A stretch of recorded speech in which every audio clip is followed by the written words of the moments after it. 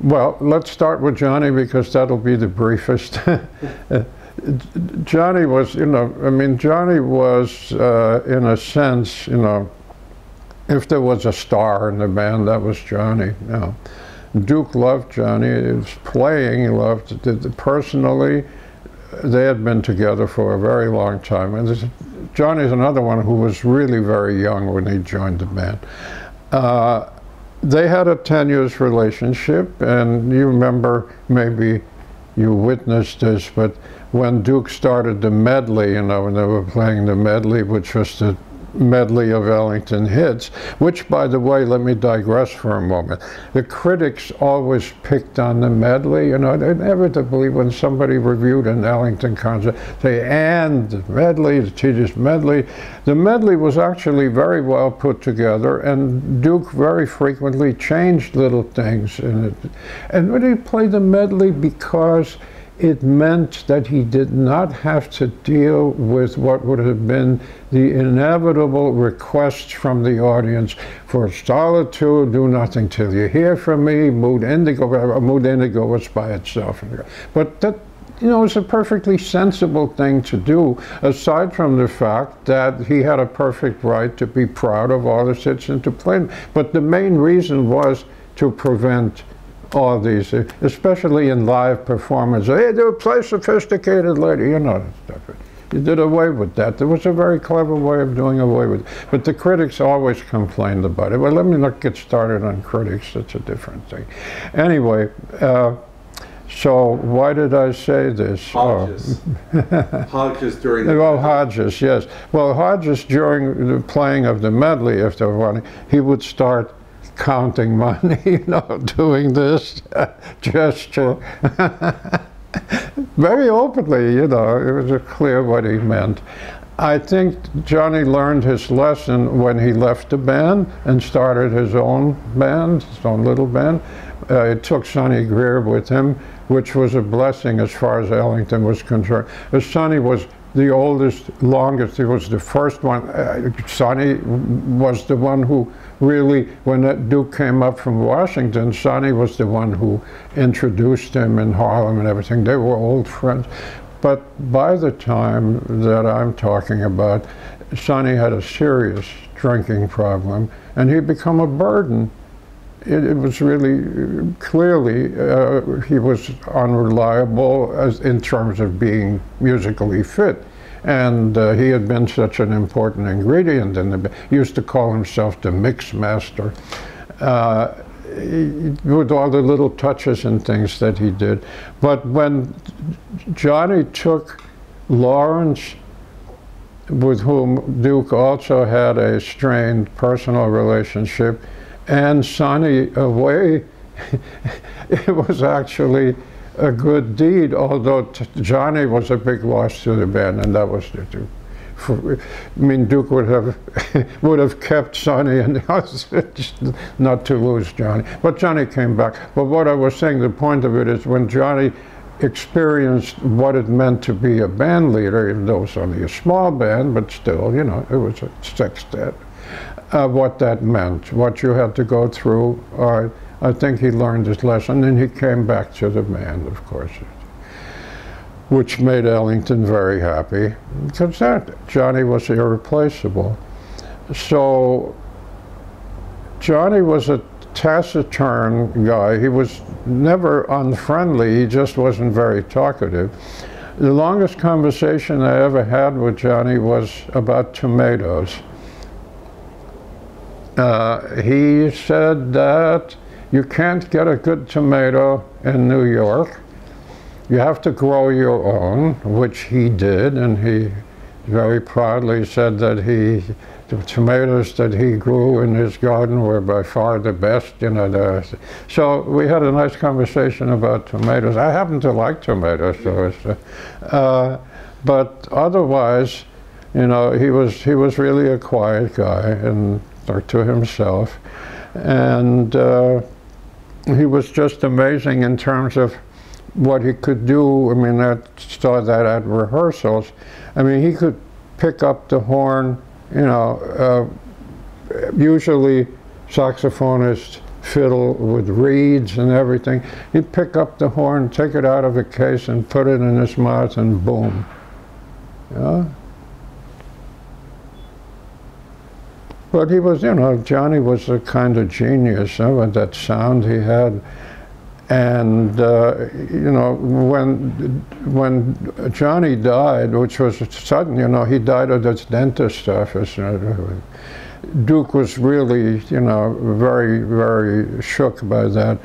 But what he said about him, we printed that in Downbeat. It was beautiful. It wasn't very long, but it was beautiful.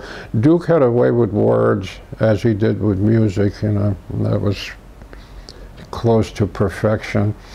So that was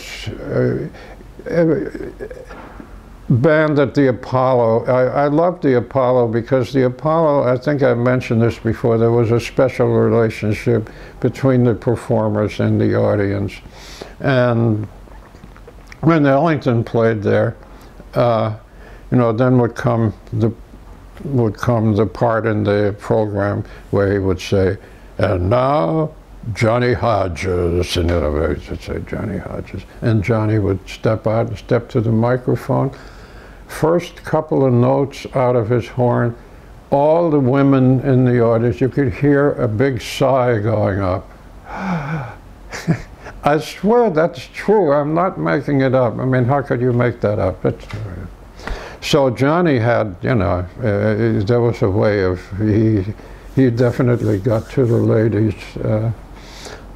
And then nobody else had that sound. I mean, that's, and the way he and Strayhorn had a musical relationship that I think, in a way, goes beyond Duke and Johnny, you know, because how long Johnny had been in the band and done, you know, really great things.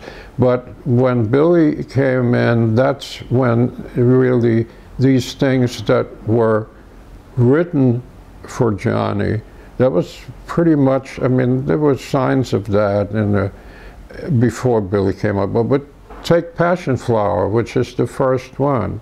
I mean, that, it's a unique piece of music. It doesn't sound like anything else in the annals of jazz. And it's perfect for Hodges. And the way he plays on that is something that he'd never done before. The passion in that.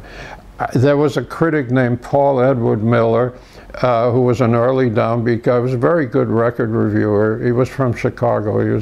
He was also involved in the early Esquire jazz books. Remember those big, oversized, beautiful photographs? He said about Passion Flower, he says that Hodges plays with green-tinged fervor. He was big into Paul Edward Miller, he attempted to create an aesthetic of jazz, you know, so that's where the green tinge comes in. Anyhow, Passion Flower, you know, and Daydream, and, you know. Warm Valley. Warm Valley is Ellington. Okay. Yeah.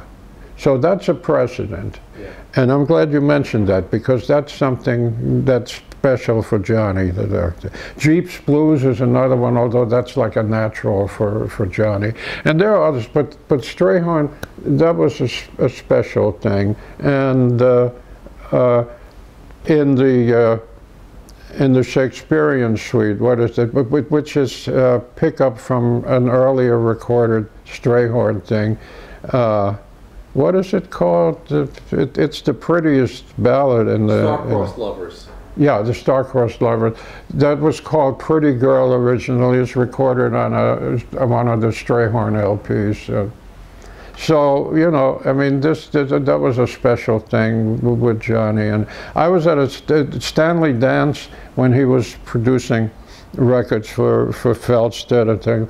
One of them was with Johnny, who couldn't be the leader because he was under contract, so it was under Strayhorn's name, and Strayhorn was on piano for the session, and I was there, and once again, you know, you got a little taste of, which you didn't have because Billy was always on hand at the Ellington recording sessions, but he kept on the sidelines, and once in a while he and Duke would have a conversation off to the side, but he was very, you know, he was very discreet. But in this particular case, he was really the leader, and Johnny did not want to be there. So anyway, you got a little taste of how good Strayhorn was.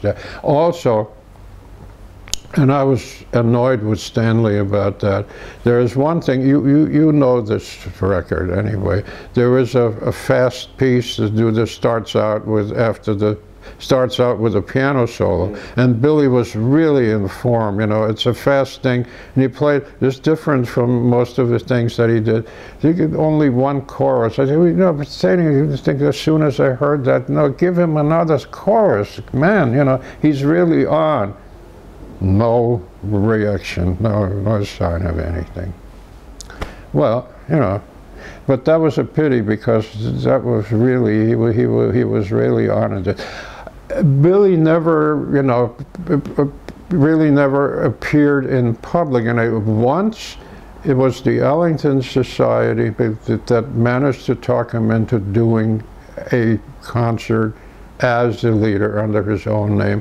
And it was in the afternoon, and it was at the New School. Again, I did a review of it so I can refresh my memory. But it turned out that Billy was really terrific as a leader, and he was always reluctant to do this in public, but he did just fine. And it was a small band with Clark Terry, and Bob Wilbur was in place of Johnny Hodges. Bobby, who I think today or yesterday turned 90, was a remarkable, I wouldn't want to call it imitator. He was a remarkable... He could evoke them. Yes. He was a reinterpreter. He could do almost anything. I mean, sometimes he would really floor me when I haven't seen him in a while. So all of a sudden, you know, he picks up the tenor and he's doing a true belly. I've heard him do a true belly before. You know, he had an amazing sound. He was like a chameleon. He's a musical chameleon. He had his own thing, but that was talented. So he was in this small group, and of course Billy was playing piano. I forget who the rhythm section was. It was a wonderful concert. So, you know, Billy could do things on his own. I think he did a couple too at the Hickory House. But anyway, I mean, he was reticent. And of course we now know it's why, I mean, people in the business knew that he was gay. I mean, but there was a time when that was, you know, something. Only one in the band ever to make anything of that was Barney Bigard. He apparently, you know, had a prejudice there, but only one. He's the only one who ever even, you know, had anything to say about that.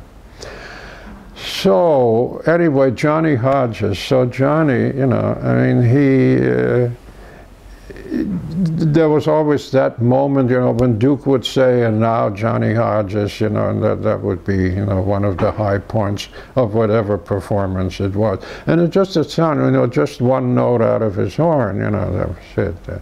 Nobody has ever come. You know what Charlie Parker called him? Lily Pons. In case you don't know, Lily Pons was a great coloratura soprano.